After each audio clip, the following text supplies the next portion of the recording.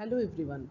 Today I am going to discuss about the histological sections of the reproductive system. This is the third part of this identification of histological section series.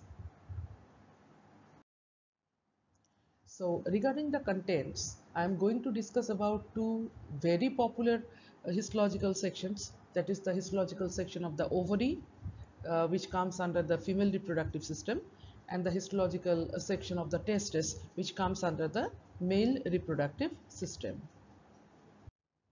So this is the histological section of the ovary.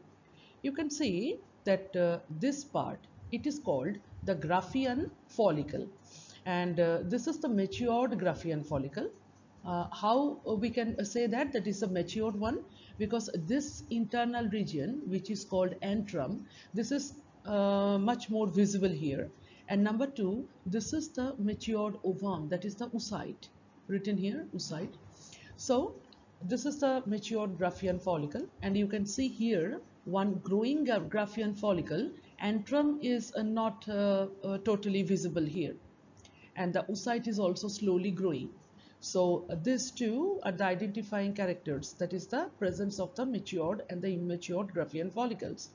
And here you can see a lump of cell which is called the corpus luteum, and it is totally filled up by the lipid materials. So when the ovum is not present, that is called the corpus luteum. So these two are the main identifying features of the mammalian ovary. So see, identifying characters, presence of matured Graafian follicle. Just I want to reminder something that go through the proper spelling, that is Graafin, there is double A. So it's a Graafian follicle with ovum. Presence of corpus luteum consisting of luteal cell mass containing lipid materials. So these two are the identifying characters of the ovary, that is the mammalian ovary, and this is the transverse section. So our next one is testis. So you can see that lots of seminiferous tubules are there. These all are seminiferous tubules.